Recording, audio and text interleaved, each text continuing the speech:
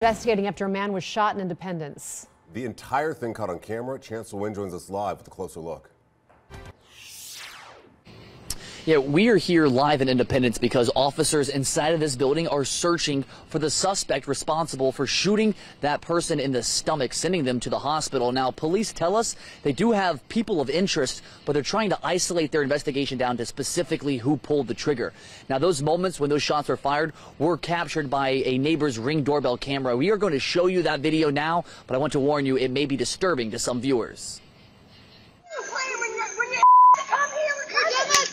The mom was the first one in line yelling, starting everything.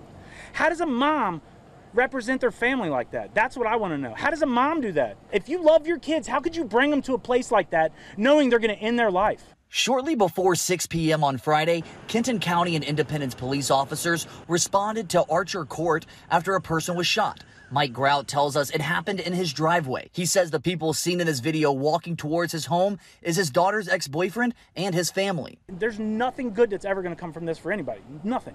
There is no justice that'll be served. That poor kid came here because his mom amped him up, and then other sisters got him all hyped up, and he comes here and he does something stupid. That's what just happened. Grout says he heard 2 gunshots. When the first one went off, I looked out and 2 people had guns in the air. So I didn't know who did what. And then when the gun came down, he shot the kid right in the stomach. He tells us the person shot was his daughter's friend's boyfriend.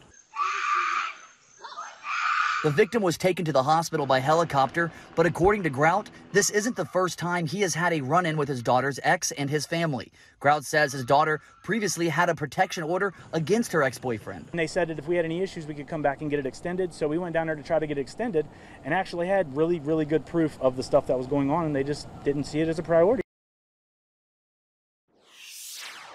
Now, at this point, we do not know too many details about the victim here, but a neighbor tells us they believe that the victim is around 20 years old, and they were taken by helicopter to the hospital. Right now, their status is unknown, but of course, as soon as we get an update, we will let you know. Reporting live in Independence, Chancellor Wynn, Fox 19 Now. Chance, this is breaking right now. A heavy police presence going on right now in Erlanger. Our Simone Jameson joins us live. Simone, what can you tell us? Yeah, Trisha, Rob, you can actually see behind me. It's a very active scene here in the 3200 block of Riggs Avenue in Independence. So here's what we're just learning from officers. They tell us they took a juvenile suspect into custody that they believe was connected to a shooting in Independence. In fact, the one that Chancellor Wynn just reported on, you just heard from him moments ago. Now, officers tell us that they're now doing some scene processing and evidence gathering, but that they were called to a home here on Riggs Avenue around 8:38 asking to do a check-in. And when they got to that home, they came face to face with that suspect they believe was connected to that shooting from earlier. So they tell us that they'll be wrapping up this scene activity probably within the next 20-30 minutes or so. Could be a little bit longer, but of course we'll stick around and see what other information we can gather for you here tonight. But for now, live reporting from Erlanger, Simone Jameson, Fox 19 Now.